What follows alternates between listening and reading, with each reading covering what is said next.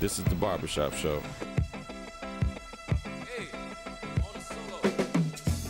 Live from Carter's Barbershop, 3622 West Cermak in Chicago's North Lawndale neighborhood, with your host, WBEZ's Richard Steele, brought to you every Friday by the Chicago Reporter.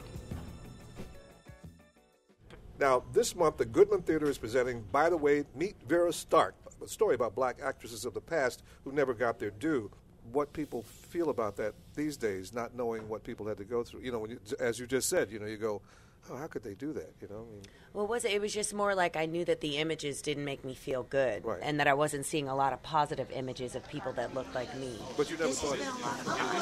It's been a lot of fun. It's really fun to kind of flip that way, to come out and be someone who's fascinating, or who is of questionable origins, and who is so feminine and so into men and, into that kind of. And then to come out in the second act and be someone who wears their ethnicity as an identity even, and has made their life and all their work about being black, and to look kind of so Afrocentric in the second act.